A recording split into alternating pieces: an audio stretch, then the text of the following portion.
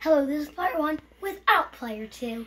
Today I'm going to be starting a new series where I'm going to be attempting to try and teach people piano.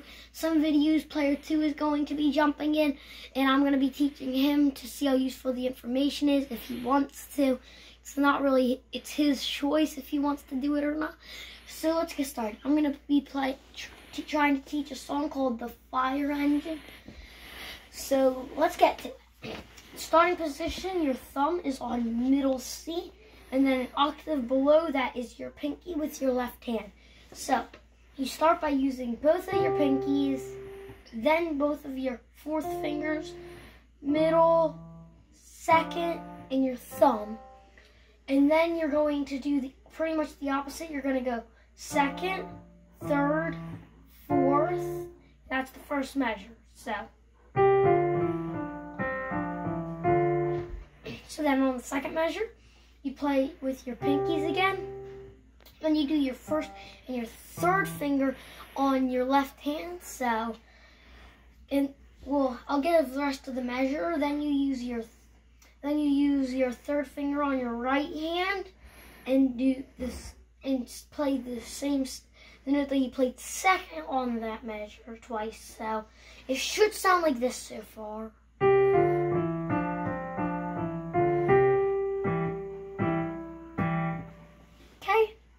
So, next you're going to play F and also D with your left hand. And then you are going to play, it's pretty much the same. You're going to use your first and your second finger. And then you're going to play D and then use your first and second finger again. So, the measure should sound like this. So on the last measure of that line, you're going to use E on the treble clef and also C on the bass clef. Basically, the bass clef is the same as the second measure. So then we're going to use C for the second two times. So the first line should sound like this.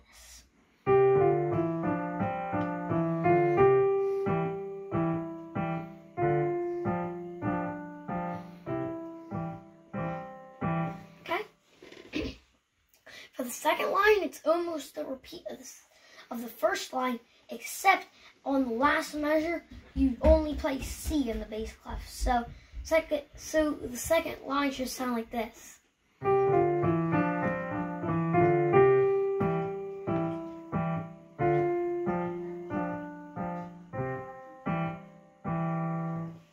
Okay.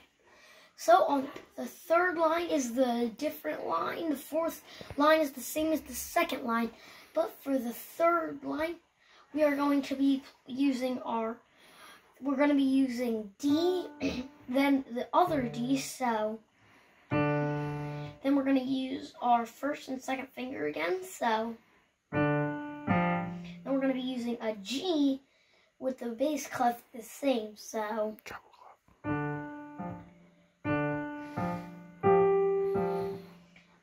So then we're going to do D, C, and D. And then we're going to use E, then our first and second finger. Then we're going to hold D with our first and second fingers. So it should sound something like this. Okay. So on the third measure of the third line, we are going to be playing with middle C. Then we are going to be using our other C. Then we're going to be using our first and third finger again. So then we're going to be using our G again, almost the same. So okay. So then we're going to do C, D, and C first and second. So the third line should sound like this.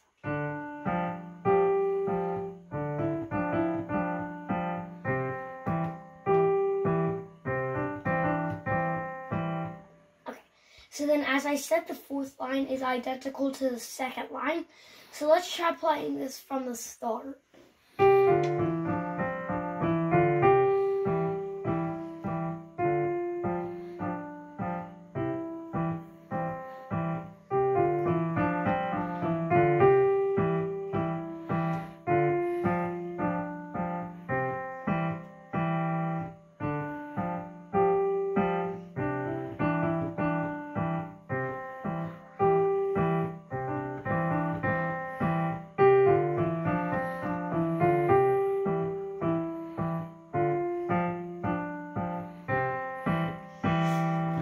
Okay, so that is the whole song complete. I hope you did almost as well as I did.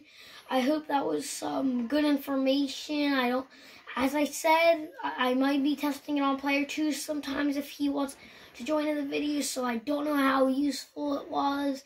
But I hope you enjoy. I hope you learned a few things about the song, and I just hope you do well. Oh, and also, don't forget to like and subscribe. Bye!